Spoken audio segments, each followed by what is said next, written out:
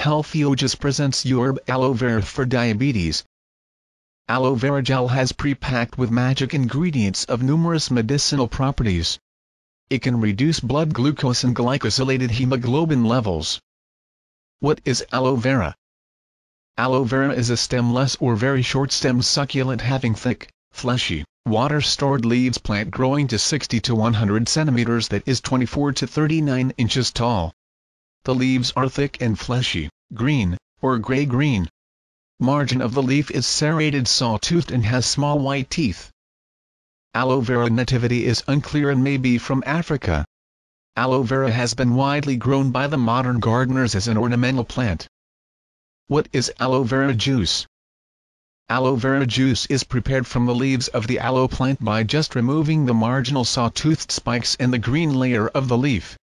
Inside this, you can find a watery gel with yellow sap. Wash it out. Because consuming this sap may cause dysentery, but it can help treat constipation. Crash this clean aloe vera's jelly to become watery liquid called aloe vera juice.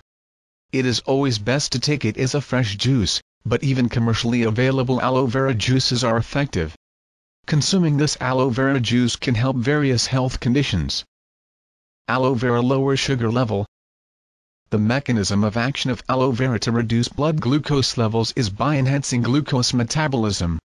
Additionally, the glucose-lowering effect can be by an antioxidant mechanism. It attenuates oxidative damage in the brains by streptozotocin is toxic to the insulin-producing pancreas beta cells-induced mycin-reduced peroxidation levels in the kidneys of streptozotocin-induced diabetic rats. Aloe vera lower heart attack and strokes risks. Aloe vera possesses anti-diabetic, anti-dyslipidemia, anti-inflammatory, and antioxidant property, which may help prevent heart disease and strokes. Numerous studies show aloe has a beneficial effect in the prevention of atherosclerosis and coronary heart disease. Medicinal uses of aloe vera. Many researches show the aloe gel contains active constitutions that reduce blood glucose and glycated hemoglobin levels A1C. It helps many skin conditions. Use internally or externally such as for wounds, burns, rashes, sores, herpes, fungus, vaginal infections, acne, sunburn, psoriasis, warts, etc. Taking internally increases immunity. It helps cancer patients by stimulating the development of non-cancerous cells and white blood cells. Useful in indigestion, liver problems, urinary tract infections, stomach ulcers, kidney infections, intestinal worms and many other conditions. Lowers cholesterol level, oxygenate blood, protect body from stress, and reduce high blood pressure. It can nourish the body with minerals, vitamins, enzymes and glycol nutrients. Aloe vera dosage.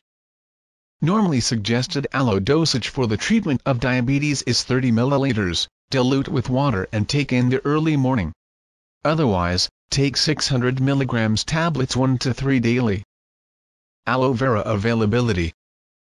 Aloe vera is available as gel, juice, sprayed dried powder and as capsule. How do you take aloe vera? Aloe vera gel or juice can dilute with water, taste it as per your choice or drink the juice as it is. Sprayed dried powder capsules can swallow as supplement. If you have aloe plant around your location, you can try to consume it as fresh juice every alternate day. Bioactive constituents of aloe vera. The aloe plant gel contains about 99 to 99.5% water, with an average pH of 4.5. The balance contains over 75 different ingredients, including vitamins, minerals, enzymes, sugars, anthraquinones or phenolic compounds, lignin, saponins, sterols, amino acids and salicylic acid.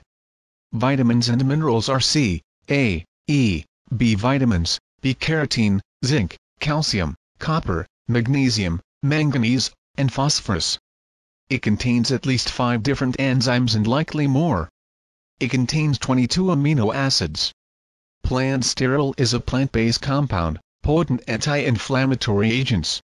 Gibberellin is a growth factor, which assists in healing.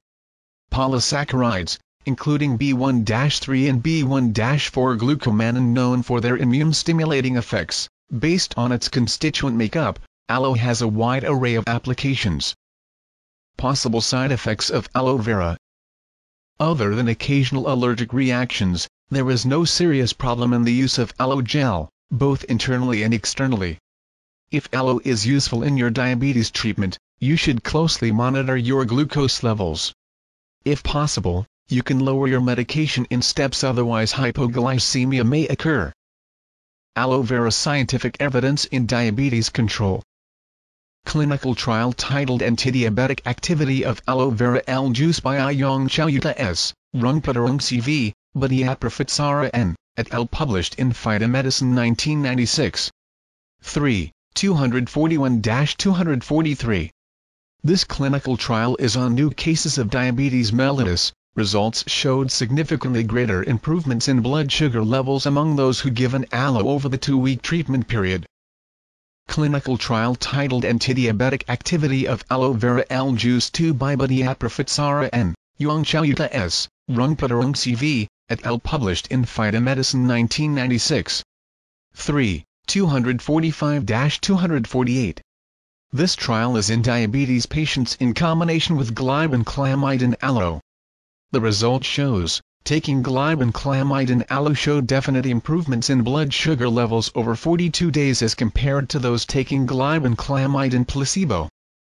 Subscribe to our video channel for interesting videos and visit healthyojas.com for useful information on diabetes, cholesterol, high and low blood pressure, eye and sleep problems.